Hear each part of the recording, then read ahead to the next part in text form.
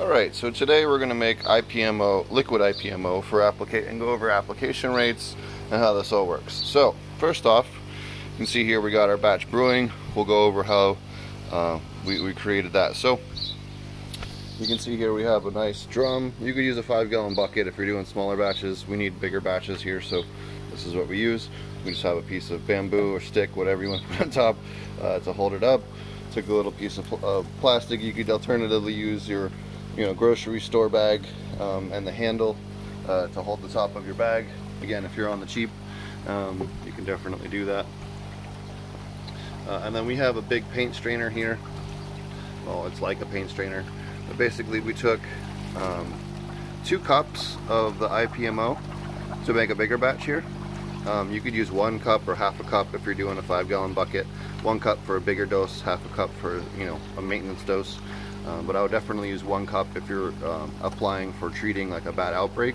Go a little on the heavier side. It's not like it's going to hurt anything. All right, so we have our 2 scoops of IPMO that's sitting inside the bag, and then we went ahead and put 2 airlines that have a little thing of fission weights on the end.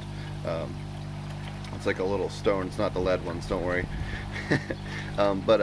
That's inside of there to hold those down at the very bottom, and all that does is allow that keeps that moving. So if you look here, you can see that the IPMO inside is bubbling around pretty hardcore. That's what you want. You want all those things moving inside the bag and outside the bag. So you can see here we have air stones all the way around. You don't have to have as many as I have. We happen to have a big giant pump because we want to do multiple buckets at once, so we just kind of threw them all in there just as overkill.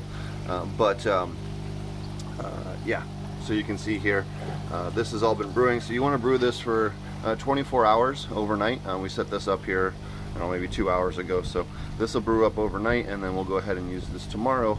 And then what you want to do is you want to use for this stuff, you want to go ahead and use about 1 gallon per 5 gallons of your application. So, a fifth of whatever it is that you're making for your total sprays on the upper end.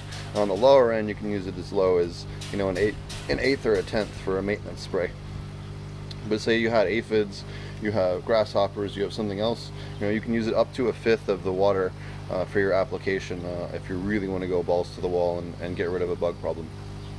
And you can see here, all we did was, just to show you, we took 2 cups of this and scooped it out. This is our IPMO. Once it's stabilized, you can see it looks very similar to IMO, just a little darker. So we took 2 scoops of this into the bag and then floated it, aerated it for 24 hours, and then we'll go ahead and apply this again tomorrow morning. Alright guys, thanks for watching. We'll be back again soon. Just want to kind of break that down. One other question I got quite a bit is what does this work for? And I wanted to mention that in this video as well, as we've had really good luck. I've personally had luck with it with blister beetles, Japanese beetles, grasshoppers, crickets, leaf hoppers. Chris Trump has had really good luck with it with stink bugs and scale and weevils and some beetles on his side. I'm sure he has other stuff as well, but that's the stuff that we've talked about.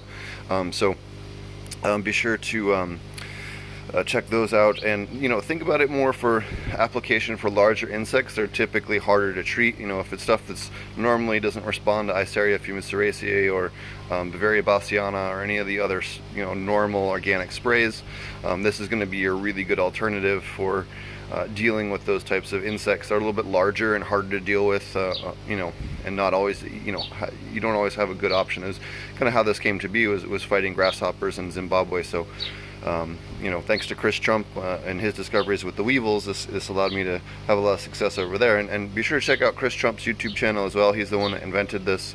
All credit goes to Chris.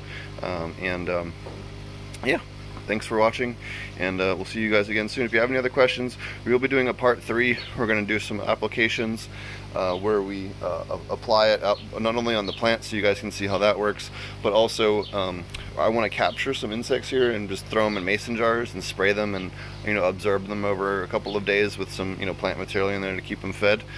So I think that would be a fun thing as well for YouTube content for you guys to kind of see what it does to the insects. So alright guys, we'll be back again soon. Thanks a lot. Hit the like and subscribe, and we'll catch you guys again soon.